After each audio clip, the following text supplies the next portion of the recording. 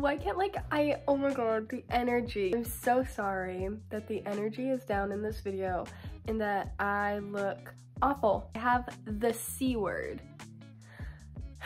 It got me with a vengeance too. If you're new here, hello. Please stick around and watch my other videos too, because I promise the energy is a lot better in most of those. Today I have my January TBR. I'm gonna just hop right in. I have all these books. I have a few down here. So the first one I have here is Severance by Ling Ma.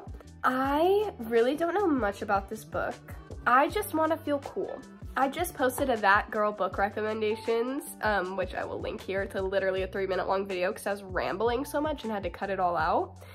But I just posted that, and I know a lot of people consider this like a That Girl book. So I'll be the judge of that. Then I have Purple Hibiscus by Chimamanda Adichie. This is by the author of We Should All Be Feminist, which is a TED Talk technically, but it's sold as a little book. There's a fictional novel by her, so I'm just excited to get into this because I love the way she writes. I love it, and I obviously agree with her opinions, so I'm excited about that book. The next one we have here, is A Court of Silver Flames. This is the last book in the ACOTAR series. I'm currently in the middle of the 3rd, and it's December 28th.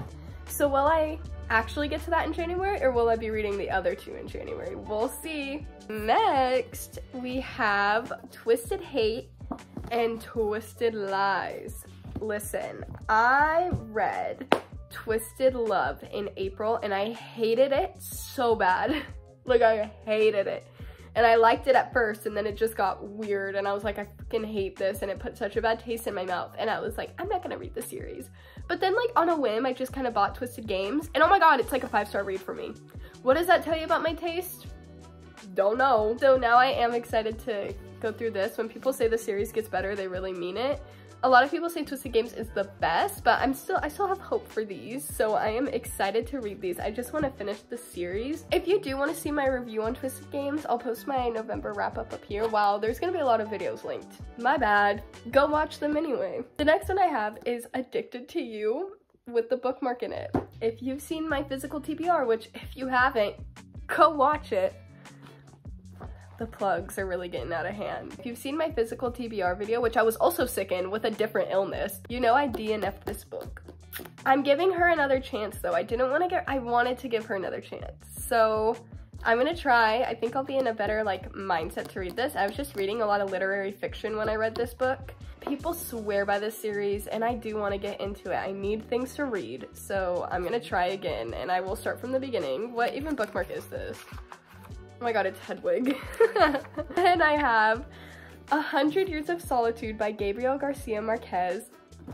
So excited to read this one finally. This book has scared me. I've tried picking it up a billion times and I'm always so scared I won't even read the first page because it's kind of a difficult read. I've heard that everyone has similar names, so it gets confusing. I really want to get into this just at the beginning of the year because I love Gabriel Garcia Marquez. One of his books that I would recommend if this one is kind of intimidating to you, I would recommend Chronicle of a Death Foretold. It is a novella. It is so easy to get through because it's so fast paced and I loved it, and that's a great way to get into Gabriel Garcia Marquez. Next book I have, very different, Binding 13. I only buy one book of the series at a time, so I don't have Keeping 13 yet, but if I like Binding 13, I will read it. I'm also intimidated by this book because it's gigantic and it's literally the size of my head, and I heard, oh yeah, small ass font. I don't even really know the plot. Well, I do because I bought it because Destiny Sidwell, which love her. Oh my god. Literally the queen. This is on her 5-star reads. And I trust pretty much most of the things she says all the time, every day. So I only have 3 books left. These are all spoilers for my upcoming collective haul. And I do have more. It will be a book haul and fashion lifestyle stuff, so there'll be a good mix. And I do have more books than just these, but I'm gonna tell you anyway. So the first one, I'm terrified. The Love in Other Words by Christina Lauren. I can't tell you how many times I've seen a billion people recommend something as 5 stars and it's been the worst thing I've ever read in my life. Not to say that my opinions end all be all. If you love a book that I hate, that doesn't make the book bad necessarily. I don't know if I'm gonna enjoy this or not, but I really hope I do. Friends to Lovers isn't my favorite trope, but I do really like Christina Lauren and I love their writing. And I have this one I'm also scared of, Things We Never Got Over by Lucy Score. I'm excited to read this. I am. But I'm terrified that I'm gonna hate it. I'm so scared that I'm not gonna like it. Scared Booktok is going to fail me yet again on this one. So we'll see how I feel about that. Next one I have, this one is like a dark romance. And I've never really read like a dark romance before. I mean, like, I've kind of dabbled, but it's like not, like, I get like, you know, like, I'm so like, that's too much for me. But I'm gonna try it. I just want to see where it takes me. And it's The Air by Sophie Lark, which, what even series is this? The Kingmaker series. Like, I'm gonna have to just take myself out of reality and be like, okay, this is a fictional book. Pretend you're reading the Harry Styles fanfictions on Wattpad when you were 12. Maybe I need to be in that mindset. I need to be in 12-year-old Gina's mindset that was like, oh my god, this is so good.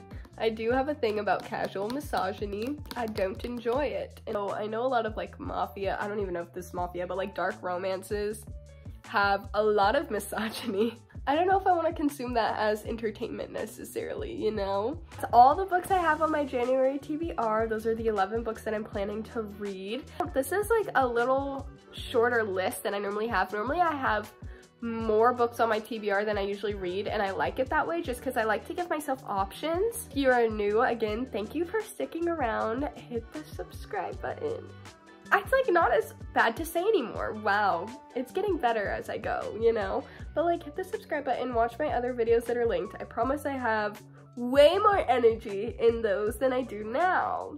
If you are sick right now, hugs and hearts to all of you guys, and I hope you guys have a happy new year, and I will see you in the new year. Okay, bye.